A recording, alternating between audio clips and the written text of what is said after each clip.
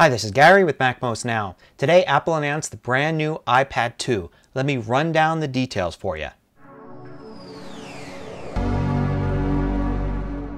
So inside the new iPad we've got a faster processor. The A5 promises twice the processing speed and 9 times the graphics speed. Also, we've got gyroscopes inside. This will not only give us the movement of the iPad like the accelerometers do, but also its orientation. So a lot of use in creative apps and games. On the outside, the new iPad is a new design, making it 1/3 thinner than the original and also slightly lighter. It'll also come available in 2 case colors, black and white. So perhaps the biggest obvious change in the iPad is the inclusion of 2 cameras. These look like the same 2 cameras that are available on the iPod Touch. There's a 720p HD camera that's coming out the rear of the iPad, and facing the front is a standard VGA camera. You'll be able to stream video using either one of these with the new FaceTime app and also record video using the new Photo Booth app. There'll be 3 versions of the iPad. One that's Wi-Fi only, another that's Wi-Fi plus AT&T's 3G network, and one that is Wi-Fi plus Verizon's 3G network. So in addition to those 3 models, of course, there's different memory models from 16 gigs to 64 gigs and the black and white cases. So a lot of different versions to choose from.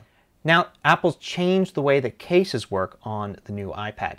There's actually magnets in the case of the iPad, and they correspond to magnets on this new case. It's actually just a cover from Apple that fits on it. You can see it here. It kind of rolls up and becomes a stand.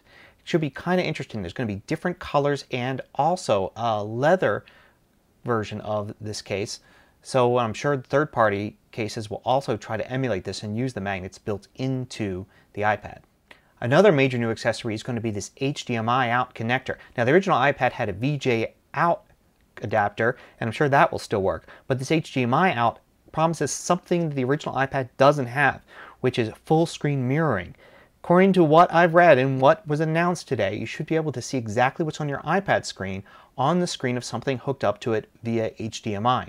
Now, with the release of the iPad 2 is also going to come the release of iOS 4.3. So a lot of these features are both for the iPad 2, the original iPad, and also the iPhone 4. We're going to get new features like faster Safari. Also, the iTunes home sharing should work a little bit better, allowing you to actually stream music from your iTunes collection on your Mac or PC onto your iPad. So you don't actually have to have the music on your iPad to stream it.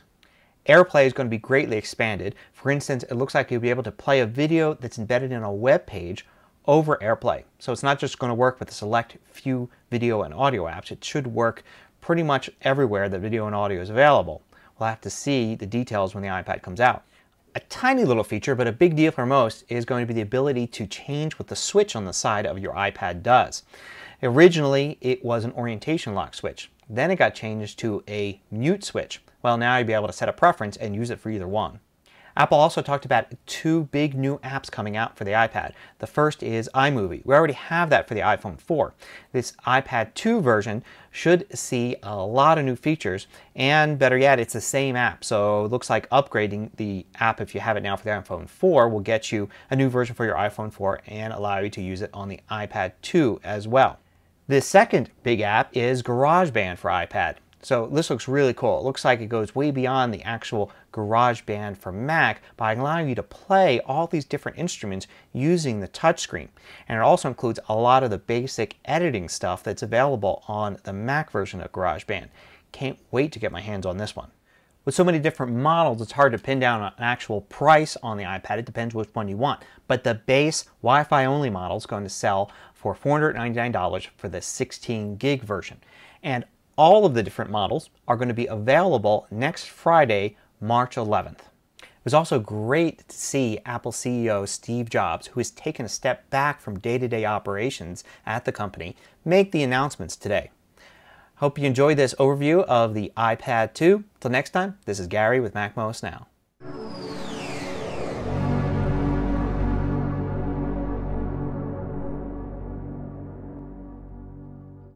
Want more video tutorials? Just go to MacMost.com, click on the videos link at the top of the page, and then you can view all of the hundreds of MacMost videos by category.